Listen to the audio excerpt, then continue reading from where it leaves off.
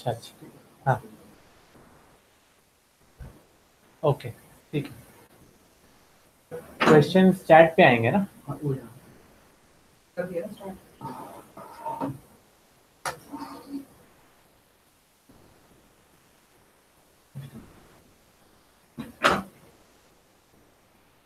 Speaker on है हाँ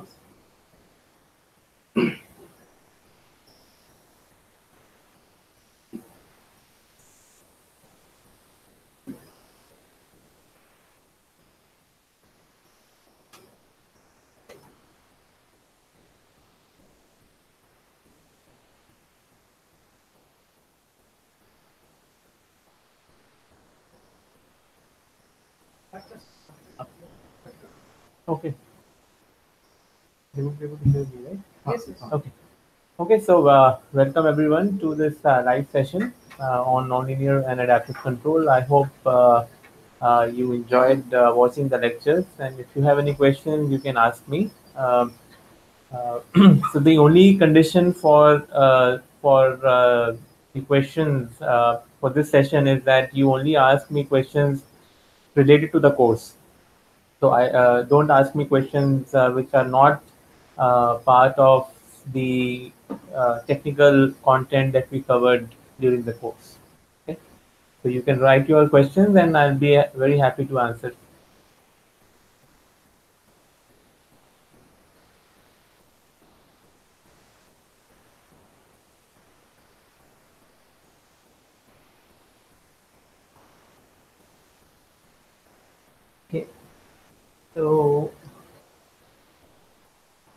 Okay, so I have a question from a student Surinder, and he wants to know what book for what book would be good for nonlinear control other than Khalil and Floating.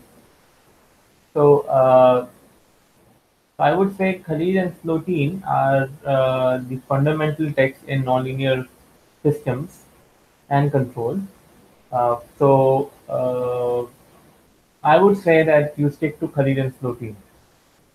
And before you do Khalil, it's better to do Slotin because the treatment in Slotin is easier to understand if you are new to the subject, and and then you slowly start looking at Khalil because Khalil is a more rigorous text, more mathematical. So yeah, and then for adaptive control, I had mentioned some text. If you look at the web page for the course, then I had mentioned that there are some texts available online. For example, the one uh, uh, adaptive control tutorial by Ainu and Sun. So that one is a good book. Then and that book is available online as well. Uh, and and then there is another good book by Narendra and Anaswamy, which is non adaptive stable adaptive systems by Narendra and Anaswamy. So I think those would be good texts to uh, refer for adaptive control. Okay, I hope I have answered your question. We move on.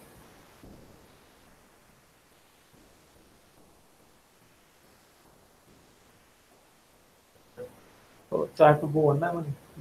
Okay, so then I have another question. I'm working on nonlinear model predictive control development. Uh, and then that's it. No, I think this question is okay. Okay, so please at present real-time example to design controller using our methods or give research paper links.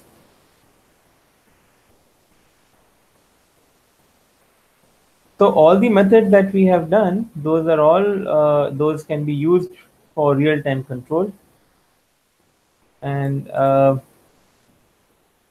and as to how to implement such controllers, you can certainly implement that first as a simulation in MATLAB. Of course, we did not do any simulation examples in MATLAB. I think the next question is also talking about MATLAB's simulation. So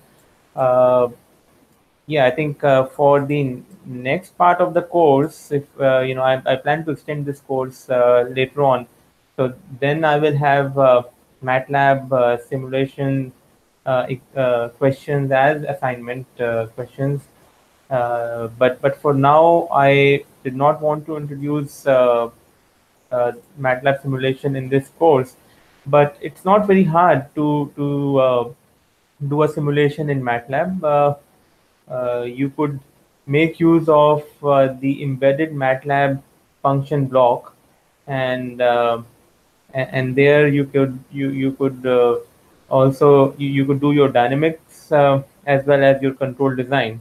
So you could have two blocks, one with the dynamics of the system, and the other one which contains the controller. And you could simply write a code to implement an adaptive controller which is connected to some system. So I think implementing this controller would be similar to implementing any other controller. There is no real difference. If you know how to implement a PID controller, then the only additional um, complexity here is that you have time varying gains, and how these gains change with time is dictated by a differential equation. So if you know how to implement a differential equation, so if you're talking about an analog circuit, then you could easily implement a differential equation using your amplifiers and adders uh, and integrators. So using adders, amplifiers, and integrators, you could implement a differential equation, right? And these adaptive controllers and even the system dynamics, they can be represented using ODEs. So if you know how to implement ODEs, you can implement this in hardware as well. Okay. For MATLAB simulations, we'll talk about that in the next part of the course. Okay. So then I move on to the next question, which is on how to use MATLAB and uh, yeah. From the research point of view, which are the recent publications in IEEE journals in this area? Which further references can be read for further research? What are the unexplored areas in the topic? See, this area is it has a lot of unexplored areas. I mean, of course, a lot of work has been done in adaptive control, but if you look at my web page, go to the research part. So I have mentioned some problems that I have been recently working on. Uh, for example, the problem of parameter convergence. So in the lectures, I talk about the fact that we cannot guarantee parameter convergence unless a restrictive persistence of excitation condition is satisfied. So we did not go into details in this part of the course, but in the next part, I will go into details of that. But convergence of parameters in adaptive control is certainly a big area. And then the other big area is how can we integrate some uh, some data-driven aspect in adaptive control? How can we introduce some machine learning aspect in adaptive control? So those are other areas of importance. So yeah, it's difficult to say which are the recent publications because there are lots of them, and you just have to look at good journals in this area. For example, Transactions on Automatic Control, Automatica, uh, Systems and Control Journal, IEEE Control System Letters.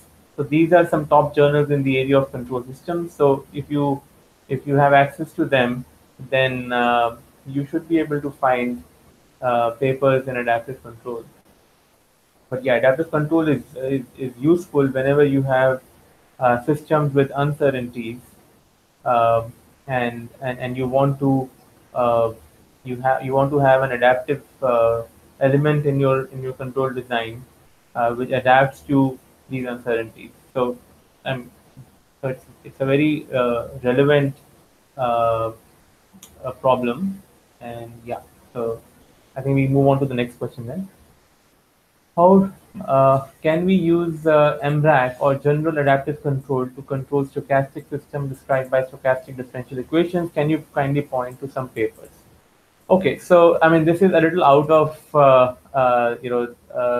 the content that we covered, but yes, we could use adaptive controllers for stochastic settings as well, but it would require a different tool set to analyze those systems. So we have not really covered that aspect. But yeah, the answer to your question is yes, we can do that. And some papers, I mean, it will be hard for me to pull out papers right now, but you could search for stochastic adaptive control or stochastic model reference adaptive control, and if you can find good papers in the journals that I just mentioned, then I mean those are the good papers in this area. Yeah, but I don't really work on stochastic adaptive control, so yeah, I can't really say much about that. Okay, so we move on. How relevant is adaptive control in this AI and machine learning era, and how to exploit big data in adaptive control or control in general? Yeah, so I mean, this is a general question. As I said, adaptive control is used for systems which are uncertain. That means we don't have complete knowledge of the system dynamics. And AI and machine learning, they also are used for a similar problem, because we don't know much about the environment or the system, and using data, we try and make some sense, uh, make some sense of the environment. So there's definitely a huge scope of combining machine learning and AI in control. As I mentioned, data that you get along the system trajectories. So the input-output data that you get along the system trajectories, it contains rich information. So if we can use exploit that information. In fact, some of the recent papers that I have written, we actually use some data along the system trajectories to do better adaptive control, get a parameter convergence. If you look at some of the recent conferences and control, there you will find that there are lots of workshops and sessions on how to combine machine learning and AI into control systems. So it has a huge. It is in fact very relevant in today's era of AI and machine learning, that we actually exploit this data. The advantage with adaptive control and control in general is that we can give guarantees on stability and robustness. Whereas if you look at AI and machine learning, they give you good, efficient, optimal algorithms, but they do not give you guarantees on stability and robustness. So if you combine the two, it will be a good marriage, because you get the best of both worlds. You get the guarantee and and the robustness properties of control systems, and then you also get the learning flavor, the data-driven flavor coming from AI and machine learning. So yeah, it is very relevant. Okay, so we move on. Okay, so the next question is, the exam is of subjective or objective type, and it will be of how many marks? So it will be I don't remember the mark. I think it was 50 marks. But yeah, the exam is of subjective type, so it will be different from the assignments that you looked at. You will be required to do an entire control design using Lyapunov-based stability analysis. So you should be well versed with control design using Lyapunov analysis. Right. Okay, so we move on. Please answer how to assume a Lyapunov's candidate function for a particular dynamics. Please explain with some examples. So, in fact, uh, this has been one of the talking points in the nonlinear control community for a long time. How do you come up with a Lyapunov function candidate or Lyapunov function for a system dynamics? So this is, as I said, there is no one answer to this. There is no systematic or a cookbook way to come up with a Lyapunov function for a particular system dynamics. And having said that, during the course we saw that there are some good uh, uh, intuitive uh, Lyapunov function candidates that we could consider. So a good choice is sum of squares of the error states. So that is the first thing that you would consider, and see if it works out. And you have to consider positive definite functions, of course, and then if they're radially unbounded and decrescent, then you can in fact get a stronger stability result. If not, you know, you could simply start off with a positive definite function, for example, the sum of the squares of the error states, and then see if it works out. If it doesn't, at least that analysis will give you some pointers as to what you should use in the Lyapunov function to cancel out some stuff in the dynamics that you don't like. So that should be the motivation behind choosing a Lyapunov function. So you are given a certain error dynamics. You want to make sure that the error goes to zero or the error stays bounded. So there must be some terms in the dynamics which are useful, some terms which are not so useful. So how do we account for terms which are not so useful? For example, these are positive terms. So your control design and the Lyapunov function choice have to go hand in hand. Okay, you cannot just choose a controller and then choose the Lyapunov function candidate to satisfy the stability analysis. It has to be a process where you have to go back and forth between control design and Lyapunov function design. But uh, there is no one way to come up with a Lyapunov function. There is no systematic way. If you look at Khalil's book, he talks about some ways in I think chapter 3. For certain systems, you could come up with Lyapunov functions, but not nonlinear systems in general. Okay. Okay, so we move on. How is the describing function method? So I'm not going to talk about describing function methods in this course. So let's not talk about it. We'll skip that question. Okay, so when there is more than one equilibrium point in a system, none of the equilibrium points can be globally stable. That is true.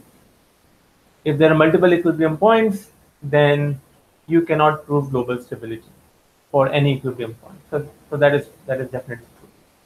I don't know what the question is, but that comment is certainly true. How to check for different kinds of stability of a system? So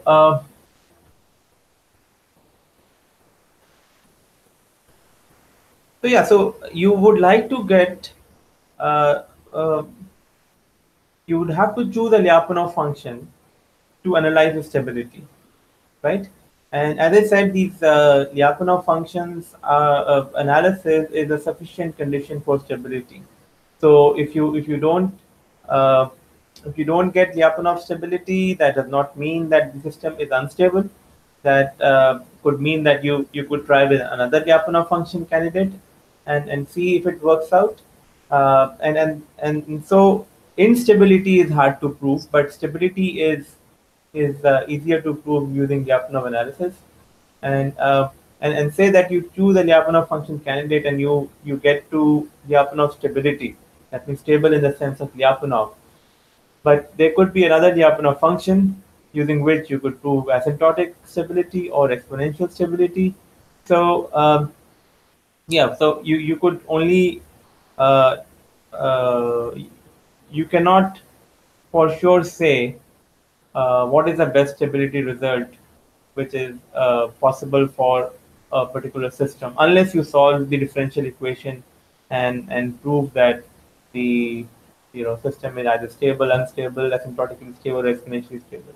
But Lyapunov analysis is a sufficient condition, and it depends a lot on your Lyapunov function and the intuition that you use to choose the Lyapunov function candidate. But there is no short way to determine different kinds of stability using Lyapunov analysis. And just to complete that question, I mean, using Lyapunov analysis, if your V is positive definite, V dot is negative semi-definite, you get the equilibrium point as Lyapunov stable. If you get V dot to be negative definite, then you can say asymptotic stability. If for some Lyapunov function, you could Also, get it in terms of you v dot as less than equal to minus alpha v, then you could say exponential stability. If you get it in the form v dot less than equal to minus alpha v plus some constant c, then you could conclude exponential global uniform ultimate boundedness of the state. So yeah, these are the different some of the ways where the Lyapunov analysis can be used to uh, determine stability. Okay, so what is the stepwise procedure by which I can check for all possible kinds of stability of one system? Okay, so as I said, there is no step-by-step procedure, and that is in fact uh, you may consider that's a downside to this kind of way of doing stability analysis.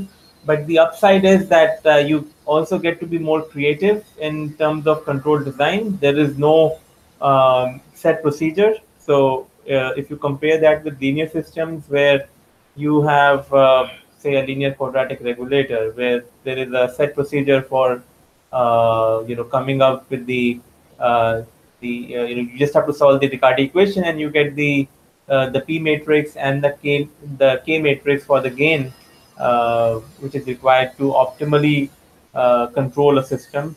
And you could also do a pole placement where you can place a poles wherever you want if the linear system is stabilizable.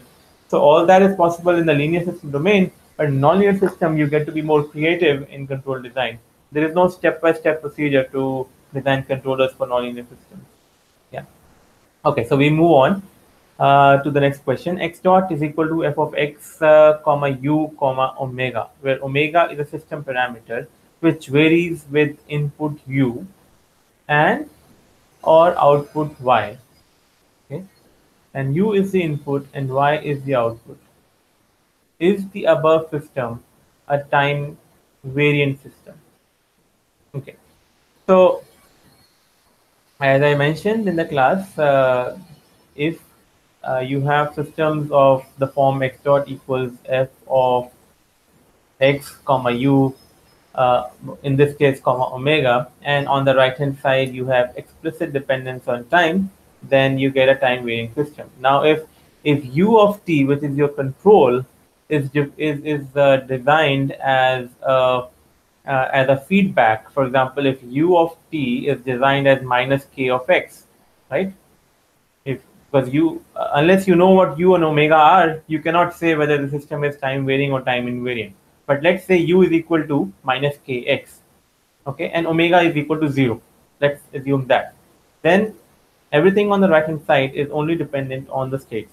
So then it's a time invariant system. But now if u has say minus kx, u is equal to minus kx plus sine of t. Okay, just a hypothetical case. Then it becomes the time varying system. And say if u is equal to minus kx or whatever u is, and omega is always an explicitly time dependent quantity, then this system is always time varying. Okay, so if you are here saying that omega is a system parameter, but if it's a time varying system parameter because you say omega of t, if it's a constant system parameter, then your the fact that this is time varying or time invariant depends on how you choose your u. But if omega is a time varying parameter, then you don't even have to look at what u could be. You can just straight away say that this would be a time varying system, right? Okay, so we move on. In an RC circuit, if the resistance R changes based on the present value of the input and or output, then will the system be called time invariant? So,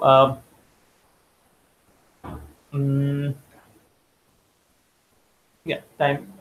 Then will the system be called? You in an RC circuit, if the resistance R. Okay, so you have given two questions here. So one is that in an RC circuit. So in an RC circuit, if you just consider where resistance and capacitance are constants, there, of course, it's a time invariant system. But now if you say that the resistance changes based on the present value of the input. So I'm just trying to think of an example where the resistance could change with the input and or the output. Then uh, so then your system parameter is dependent on the input, right? And if the input is is time varying, is explicitly time varying, right? I mean, you have to give me the exact expression for what your input and this. I mean, how does resistance change with the input? Because um, if the input is a is the time varying signal, right? Then it's a time varying system, right? And if R changes based on the present value of input, which means that the parameter changes based on some function of time, then it's a time varying system. Right? But if R changes based on the output or the state, right? Then it is still a time invariant system. For example, if R changes based on, say, the state of this system is the current, right? And R changes based on the current. Then the right hand side would still be a function of the state, right? But if R changes based on some explicitly time varying function, for example, R is equal to, say, let's consider R is equal to uh, 10 sine t, then uh, then of course the right hand side becomes explicitly dependent on time, and yeah, so this becomes the time varying system. So the second case, you consider the RC circuit where the resistance changes based on external temperature and temperature is varying randomly. Then of course the system will be time varying because your temperature would vary based on temperature is varying with time, right? And R changes based on the external temperature. So this would be a time varying system. Okay, so I think we are done with these questions, but now we have some more coming in. Okay, so the system is given as x dot is equal to f of x comma u comma omega, where omega is a system parameter which varies with input u and or output. Same question, right? Use input. So I have already answered that. So there are more questions. Okay, let me see. So good. My question is, what procedure should I follow to check for all kinds of, so that I have answered. Then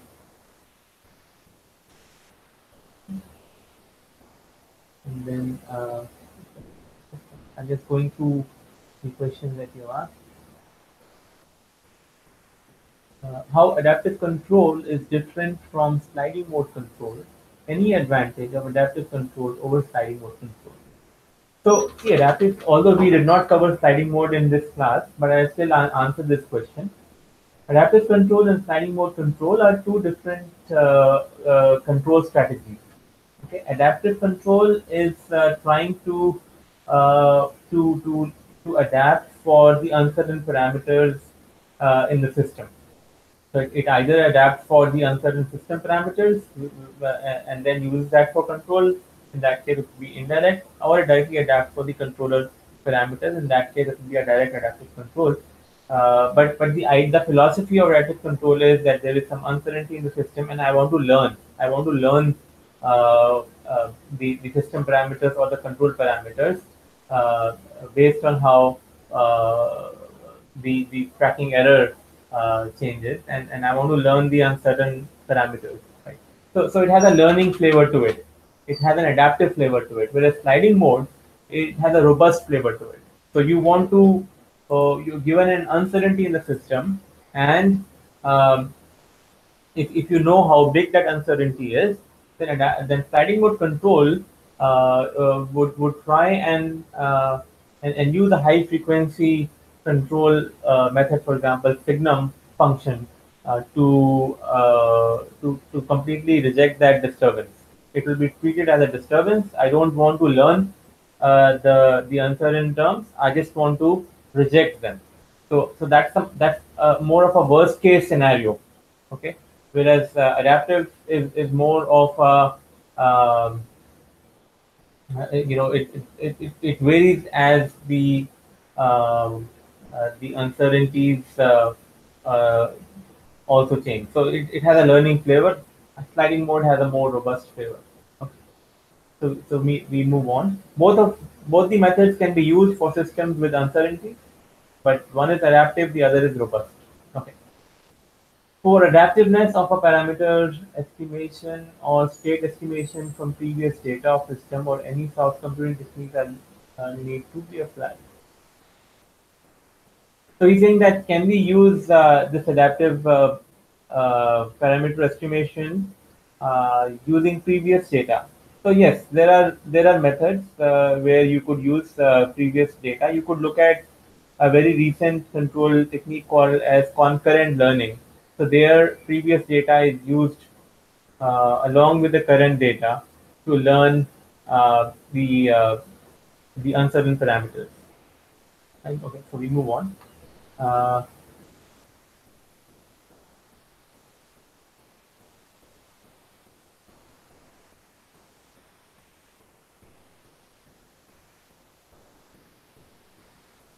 what is the exact meaning of decrescent? So even I don't know what the exact meaning of decrescent is. I'll have to look that up. So yeah, that's a good question. I never bothered to look up the exact meaning of decrescent. Yeah. So the only thing is that we use it when you have a time varying function and you want to upper bound that. If you could upper bound that by a positive definite function, we say that the time varying function is decrescent. Right. Well, that's a good question. So I think we could look that up. So by taking any Lyapunov candidate, can I prove stability? So I've answered this question before. Just by taking any Lyapunov function candidate, it's difficult to say whether you would be able to prove stability or not. You would have to rely on your intuition and some trial and error, and it's a sufficient condition for stability. So I've already answered this question. What is the exact meaning of radial unboundedness? Please give an example. So yeah, I mean. So example of a system we have already encountered, right? For example, if I have a function v of x is equal to x squared, right? So that system would the definition of radial unboundedness is that it should go to infinity in all the directions. So if you have multiple states, then as the states go to infinity, the function should go to infinity as well. So if you have x squared, as x goes to infinity, v will go to infinity. Now, if you have x1 squared plus x2 squared, again, if x1 goes to infinity and x2 square, so if you have x2 can may not have go to infinity, but say if x1 goes to infinity, then still v goes to infinity. Similarly, if x2 goes to infinity and x1 does not have to go to infinity, but still v will go to infinity. So uh, uh, the thing that you have to look for is, so if you have multiple states x1, x2, x3, x4, what you have to look at is if the norm of these states go to infinity, does the function uh, v of x go to infinity or not? Okay, so the norm of states uh, going to infinity means even if one state goes to infinity, right? Then so you have to look at all the conditions under for which this norm of x goes to infinity. So that the conditions could be if one of the states goes to infinity, does v go to infinity, right? So you check that for individual states x1 to xn and see if that is true, and then you say that you take all possible ways in which norm of x can go to infinity, and for all those cases, if the function also goes to infinity, then we say that it is readily unbounded. So as I said, I mean, a more detailed treatment of radial unboundedness, decrescence, which we did not cover in this course, because I had assumed that there is some initial background in that, and more details can be found out in a course on nonlinear control, okay, or nonlinear systems for that matter. So yeah, okay. So then. How can we mathematically prove whether a function is is convex or not. So I mean, for that we have already, if you look at my later lectures, I think it was lecture 9 or lecture 10. So I had given a condition uh, on whether on how to find whether a function is convex or not. So you could refer to those lectures. You basically have to prove that given a function f of x, if f of lambda x plus 1 minus lambda y, where x and y are uh, are 2 points. So if that is less than equal to lambda of f of x plus 1 minus lambda of f of y, then you say that the function is convex. So if you look at my lectures, I have also taken some examples as to when certain functions are convex and when they are not. So yeah, I mean the basic idea is if you can draw a line, if you draw the function and if you can draw a line from one point to the other and does not really intersect the boundary in any way, you're always inside the function, then you say that the function is convex. So yeah. So I think you'll have to go through one of my lectures to really talk about the pre-explained theorem 4.9, that was in lecture 2 in detail. So I am trying to think what theorem 4.9 was, uh, because I had referred to Khalil's book and now trying to think what it was. Can you just give me an outline of that theorem and then I can talk about that? What is the place of adaptive control in industry? So that's a good question. It's a very relevant question to ask. So in the industry, uh, many a times you would see that people are using PID control and it works, right? Then that's why people don't care to look at any other control method. So as long as it works, people don't want to change it, right? And the industry keeps using these traditional PID controllers. In fact, the aircraft industry keeps it sticks to Bode plots, root locus, Nyquist plots for stability, and they don't want to look beyond that. And there is a reason behind that. For an industry like an aircraft industry, you have to whatever works, you don't want to change it because that is an industry where safety is top priority, and if anything goes wrong, then you are talking about many lives here. So if they are okay with a method which works, as long as it works, they'll continue to use it. Okay, so I mean it makes sense, and even if that method uh, is not giving them optimum performance, it's all right as long as it works, as long as if it's not helping them save fuel, that's all right. As long as the stability is ensured, as long as it works, it's fine. So that's why that's an example of industry which does not want to change. But then there are industries where they continue to use PD, PID, even though safety is not such a big issue there. But there, in fact, adaptive control methods or model predictive control methods uh, can be used, and they are slowly finding their place in the industry. But because there are not enough people in the industry who actually know how to use these methods, right? For adaptive control, you cannot just tune P, I, and D gains and expect that it would work. You still need some expertise in implementing an adaptive controller. Although, as I said, it once you implement it, you don't really have to bother too much about it. But then the the first part where you are implementing an adaptive controller, you need some some research expertise in this, or in fact model predictive control also. You need some expertise, and if you have people using these controllers who are not so skilled, then it'd be hard to use that. So that's why I feel that it is very relevant to the industry, because it can lead to better performance, right? While at the same time guaranteeing stability. Okay, but at the same time, the industry has not caught up to it, because there is some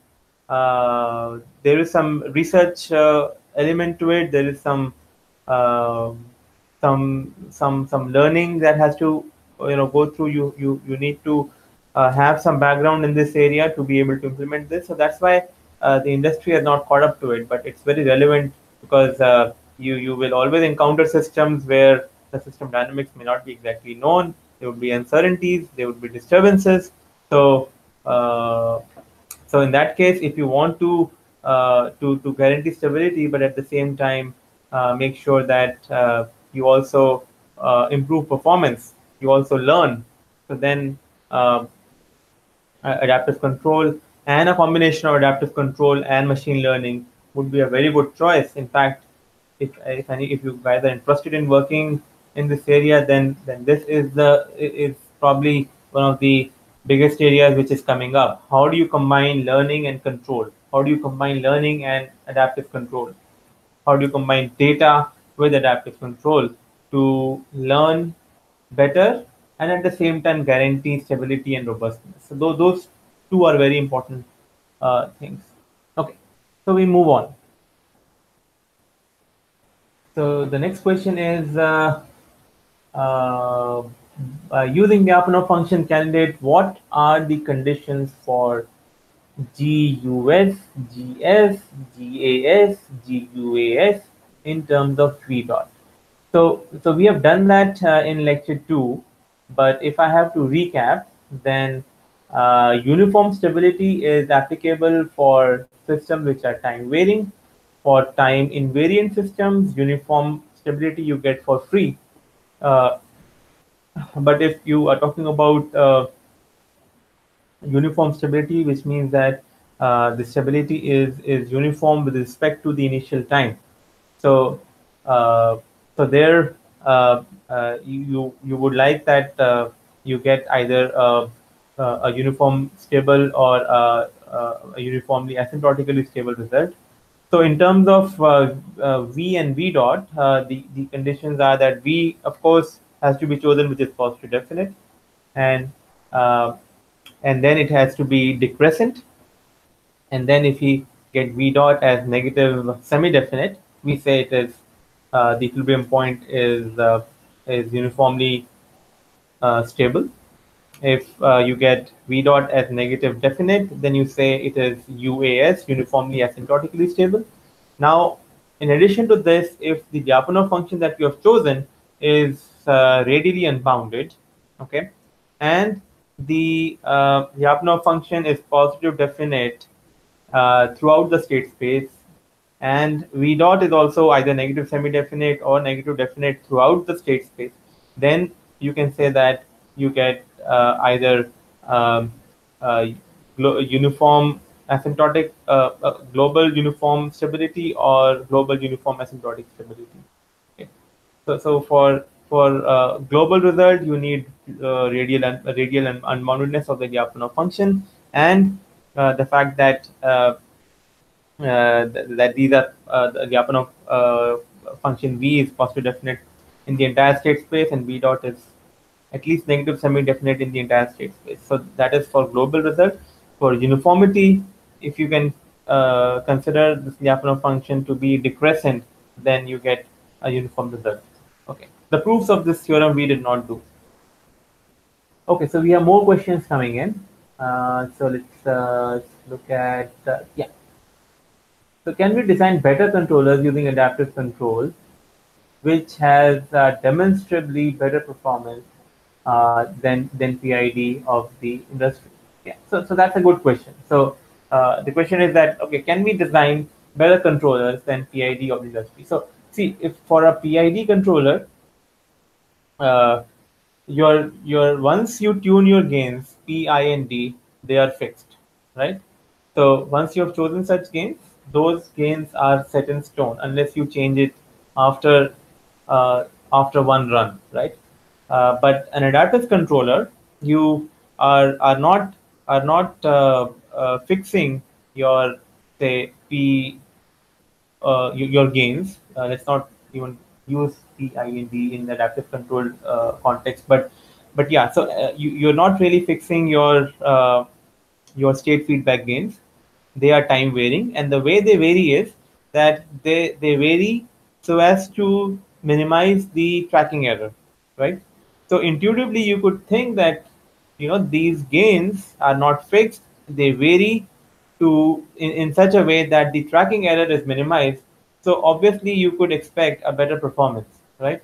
But having said that, you could, by experiments, you could tune a PID controller to get similar performance. So that means if the performance is not good, then you could again you could change your P, I, and D gains. But you don't want to be doing that all the time, right? So that's where adaptive control comes in. Then uh, the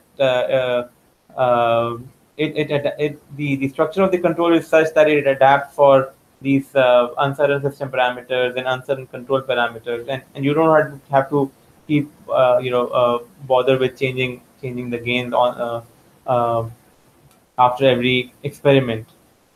Okay, and yeah, so I think that I hope that answers the question, that we could certainly prove that adaptive controllers can give you better performance than a classical PID controller. The four robust adaptive controller modifications, which one is applicable for which condition? So I'm not going to talk about this because I've already talked about that in the lecture in detail. So we have the sigma mod, the dead zone, the E modification, and the projection. So in some cases we require some assumptions. In other cases we don't. But if I have to like quickly talk about it, then for you of course have to go to the lectures in detail. So for dead zone, if your upper bound on the disturbance is known, you could certainly use dead zone. Sigma mod and E mod are probably the methods which do not rely on any assumptions, but the performance is probably a little degraded because in sigma mod you have this unlearning phenomena, and even in the E mod you have some damping term which is added to your classical gradient based adaptive laws. So there would be some loss in performance there, but at the same time it will guarantee robustness to disturbances while using minimal assumptions on the disturbances and the parameters. Projection is a good way because you don't need the damping term. You can adapt fast, right?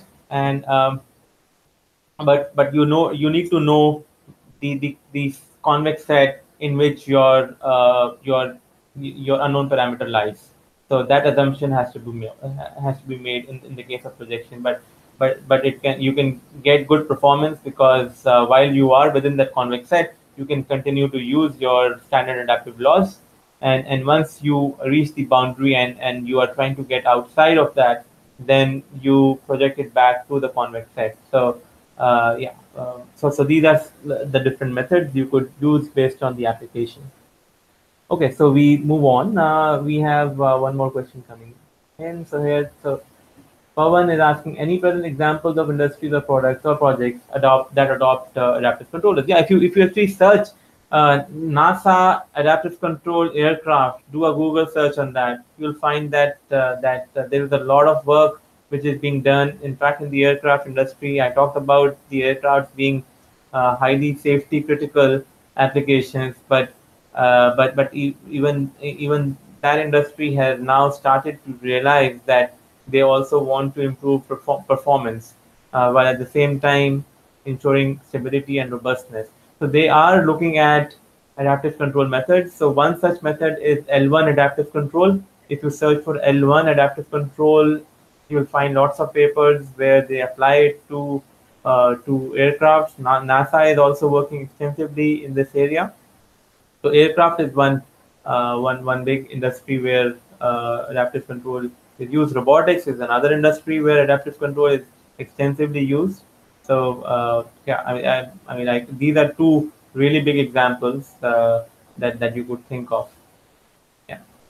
Okay, so can startups can disrupt the industry using model control methods which are still stuck to PID and classical methods due to lack of expertise? Of course, you could come up with algorithms which are which do not assume that you know everything about the environment and which are not dependent on totally non-model based control. For example, PID is totally non-model based, uh, and and because as you rightly pointed out, there is lack of expertise of this kind of control methods.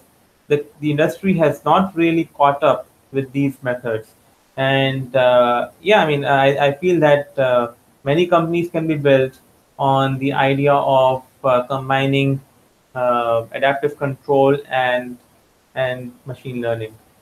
So that is the technology of the future, I feel. Yeah, so we have more questions.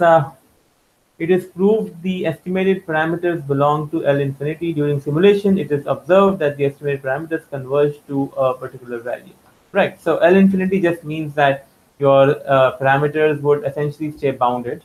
And if in simulation you find that these parameters are converging to a particular value, then it just proves that you got it right.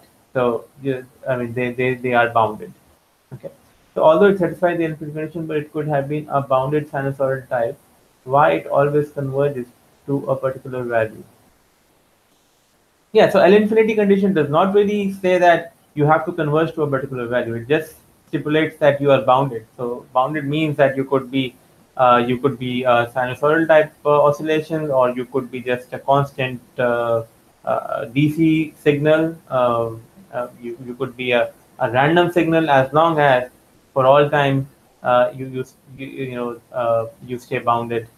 So yeah, L infinity does not really place restriction on the type of these signals. It just says if you're bounded for all time, then that is L infinity. Okay. Okay, so we have more questions. How the reference model is selected if the actual model is a second order transfer function? Can I take a first order equation as a reference model producing the same output response? Of course you can. So you can consider a first order equation as reference model, and you can also consider a second order equation. You know how first order response is, so if you want that exponential kind of response, then you could consider a first order reference model. But yeah, bear that in mind that your actual plant should also be first order. If it's a second order plant, you can't use a first order reference model, right? So that has to be kept in mind. And as to how a reference model can be selected for a particular system, which is second order. So for that, you could think of a second order characteristic equation where you have a damping ratio zeta and omega n. So those are the two parameters which dictate the response, right? So whether you have underdamped, overdamped, critically damped, undamped, so you get all the cases. So if you can always shape the response by choosing your zeta and omega n, right? So based on how you want your rise time, your overshoot, your steady state error, there are classical methods to come up with zeta and omega n. Once you get your zeta and omega n, you basically get the transfer function for the reference model, and then you could choose your I mean then you could design a model reference adaptive controller to follow that reference model. Okay, so the question seems to have, I mean, they seem to have dried up. If we still have around 5 more minutes. If you have questions, I'm here.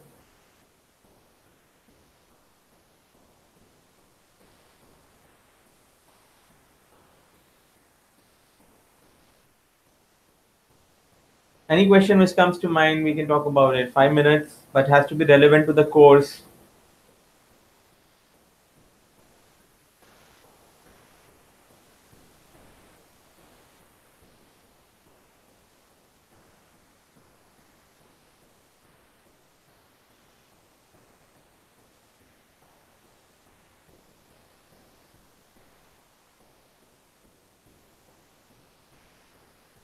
Okay, so we have one more coming. Please, next time you take one course on nonlinear systems. Okay, sure, that's a good suggestion. So, um, yeah, I would like to teach a course on nonlinear systems as well.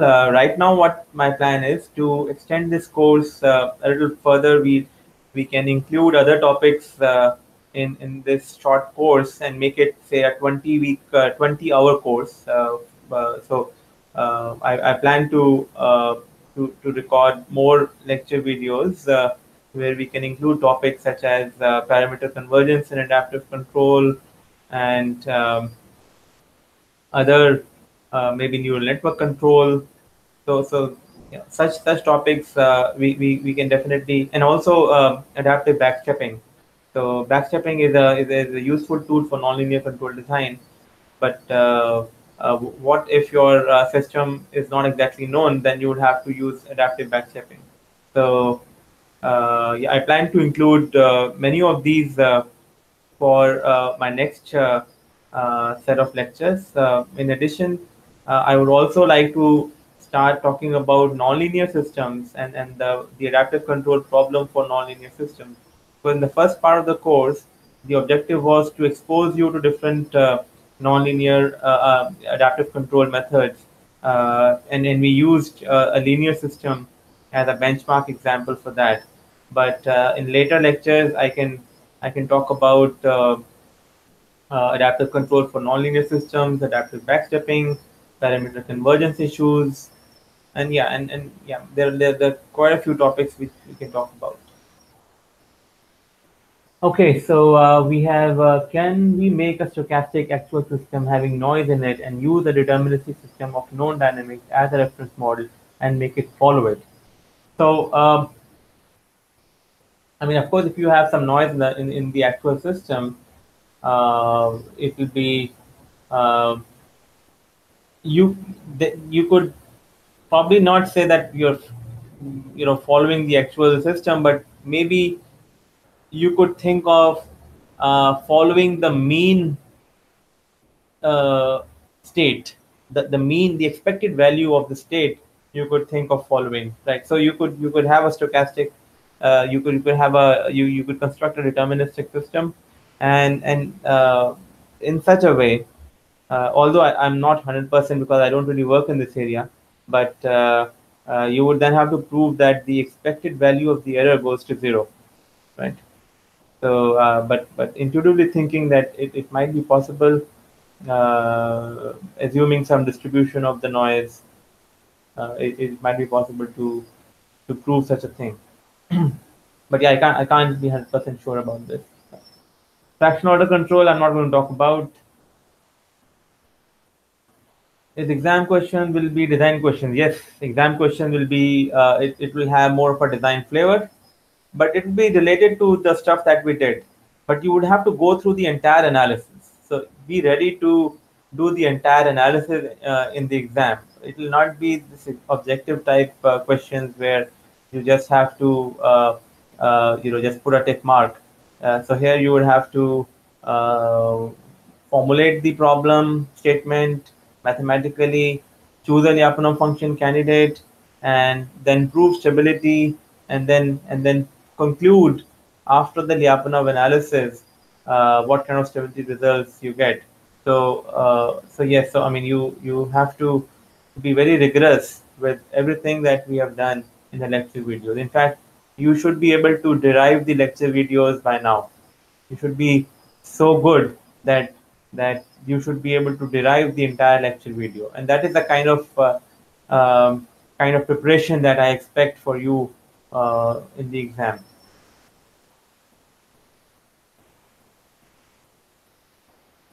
Okay, so we are almost done. If there are any burning questions, just 1 minute to go.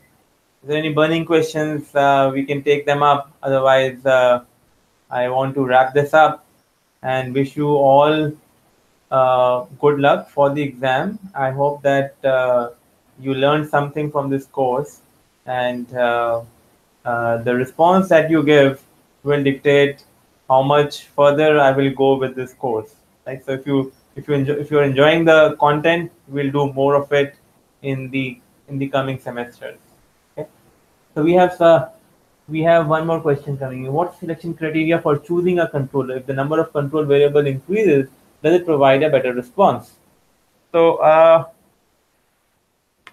mean, that's a very general question. What is the selection criteria for choosing a controller? I mean, that is the question that we all have been trying to answer using control design. There are so many different control strategies that you could use for designing a controller. The only, I mean, the most, but yeah, if you have to talk about what qualities should a control system have, then foremost it should ensure that your states are bounded. You ensure stability, and you also have some robustness to external disturbances, to modeling errors, to sensor noise, and you ensure some basic performance measures. So I think those are like some criteria that you can consider for designing controllers. And as to the number of control variables increasing, I mean that you can't really say if that would give you a better response. You can have as many control variables as you want, but if they're not properly designed, you probably get a very poor response. So I mean, it's not the number of control variables which dictate how the response is going to be. There are many factors which come into play. Okay, so we wait or okay, so I think uh, I see that there are no other questions coming in. I hope that I've been able to answer most of the questions, if not in detail, but at least to get an idea. Um, and yeah, just good luck for the exam, and it's bye from here.